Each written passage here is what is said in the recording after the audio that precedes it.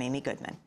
It's being described as the most significant revision of the nation's surveillance law in 3 decades. The Senate is preparing to vote on rewriting the nation's Foreign Intelligence Surveillance Act and giving immunity to phone companies involved in President Bush's secret domestic spy program.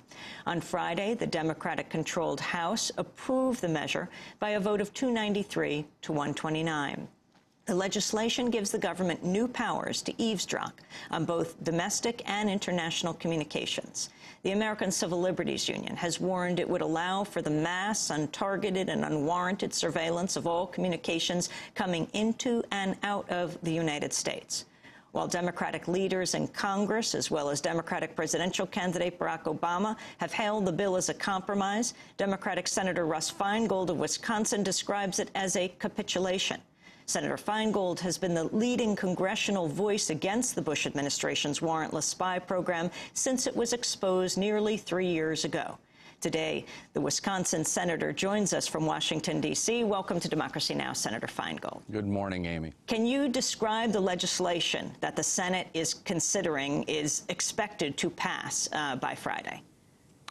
Well, this is a great blow to the rights of the American people, and much of the publicity has been about a very important aspect, giving these telephone companies immunity that cooperated with the president's illegal program. We think that should be decided based on current law, not some kind of a retroactive immunity, but that's essentially what this bill does. But you know what? Even worse are the provisions of the bill that will make it very easy for the government to essentially suck up the communications, all communications of Americans that go overseas, whether it's an email or a text message or a phone call to a daughter or junior year abroad or a child who's in Iraq or a reporter or a business associate. This is one of the greatest intrusions, potentially, on the rights of Americans protected under the Fourth Amendment to the U.S. Constitution in the history of our country. And unfortunately, it's going to go through with the help of some Democrats. So this is a very, very sad day for our Constitution and for our rights. And it's not justified by the terrorism issue, because we do not have any problem at all with going after anybody that we have reasonable suspicions about. It has to do with sucking all this information into a huge database in a way that is very intrusive on the privacy of all Americans. What role did the telecommunications companies play in writing this bill? Well, they clearly wanted this immunity. They think they should be let off the hook regardless of what the current laws require. I think, and many of my allies on this think, that the court should decide it based on the law. Sadly, the administration has been very behind the telephone companies' desire to have this immunity, maybe even leading the charge, because there's an additional benefit to them if this immunity goes through. It may block our ability to directly challenge in court the violation of the Constitution that the illegal wiretapping program represents. The President takes the position that under Article 2 of the Constitution, he could ignore the Foreign Intelligence Surveillance Act. We believe that that's absolutely wrong. I have pointed out that I think it is not only against the law, but I think it's a pretty plain impeachable offense that the President created this program, and yet this immunity provision may have the effect not only of giving immunity to the telephone companies, but it may also allow the administration to block legal accountability for this crime, which I believe it is. And you know, the United States Supreme Court, even though 7 out of the 9 justices were appointed by Republicans, they just recently repudiated the President again on excessive executive powers when it came to the detainees.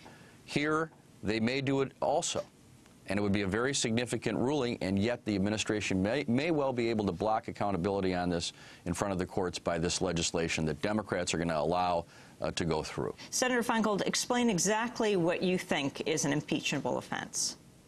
Well, you know, this is one of the things that's been debated over the centuries, but I believe that when it has to do with the rule of law and the very structure of our system of government. In other words, not just the issue that many have been concerned about, misleading the country into war, the Iraq war. That was a terrible thing, and you know, some say that's an impeachable offense. But to me, when the law is clear, when it's absolutely clear that there is a clear statute, and the President creates his own idea of a law and says he doesn't have to follow the duly elected laws of the land, to me, that's right at the core of what the founders of this country meant when they talked about high crimes and misdemeanors. So I'm not calling for impeachment. I'm not saying that that's something that's realistic or the right thing for Democrats to do at this point.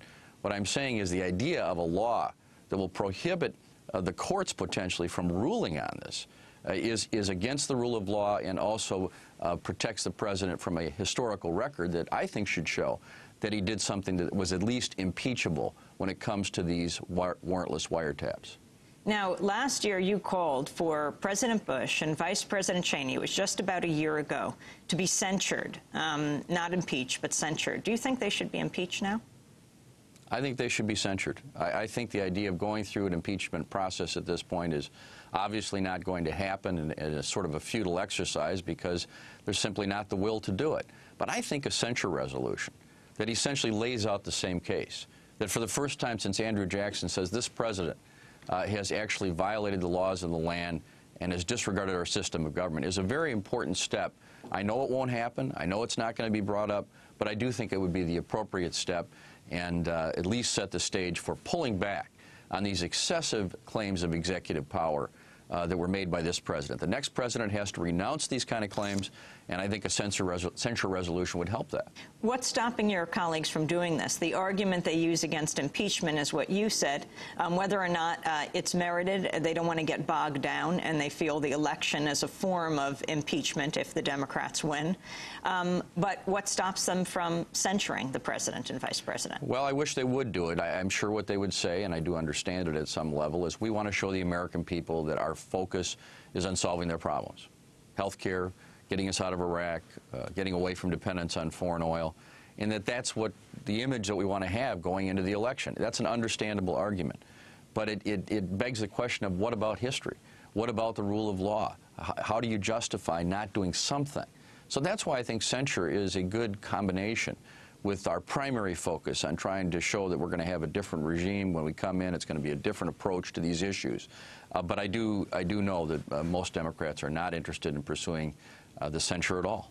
Back to FISA, the FISA law. The House Democratic leaders call it a bipartisan compromise because instead of giving blanket retroactive immunity to phone companies that facilitated the president's spy program, it would route the grants of immunity through a district court.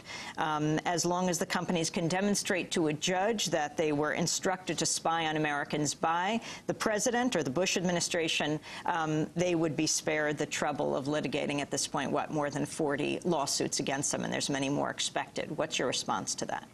It's not even a fig leaf. It's a joke. It does not in any way prevent the ruling from that court basically automatically of immunity, because it just involves saying, look, they got a piece of paper from the government. This is nothing but Democrats trying to pretend that they're doing something here. They're doing nothing. They're giving in. Senator Kit Bond, a Republican from Missouri, is basically giggling at the fact that the Republicans in the administration got essentially everything they want on this. It's sadly a great failure on the part of the Democratic majority that was elected in 2006, primarily to get us out of Iraq, but also significantly to protect the Constitution of the United States. This is not a proud moment. Who do you feel is in charge right now? Is it the Democrats or the Republicans?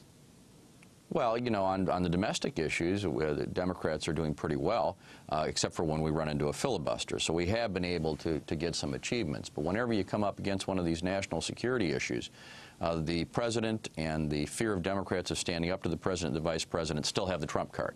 And they seem to always win on whether it be the Iraq issue or the Constitution or the civil liberties issues, because Democrats are still afraid to stand up and say, look, we know you're using fear as a tactic, and we're not afraid of it. But unfortunately, they still have the trump card, despite the very low popularity of the president and the fact that it's a lame duck administration. Senator Feingold, will you filibuster this bill? We are going to resist this bill. We are going to make sure that the procedural votes are gone through. In other words, a filibuster is requiring 60 votes to proceed to the bill, 60 votes to get cloture on the legislation. We will also, Senator Dodd and I and others, will be taking some time to talk about this on the floor. We're not just going to let it be rubber stamped. Would you filibuster, though? That's what I just described. Senator Barack Obama last year said that he was opposed to granting retroactive immunity to the telecoms, but he has now indicated support for the FISA deal. Your thoughts? Wrong vote. Regrettable. Many Democrats will do this. We should be standing up for the Constitution. When President Obama is president, he will, I'm sure, work to fix some of this, but it's going to be a lot easier to prevent it now than to try to fix it later. Campaign finance, Feingold, McCain, McCain, Feingold bill. Last week, the big news, Senator Obama, though signing on the dotted line last year, that he would support public financing, that if the other candidate as well would support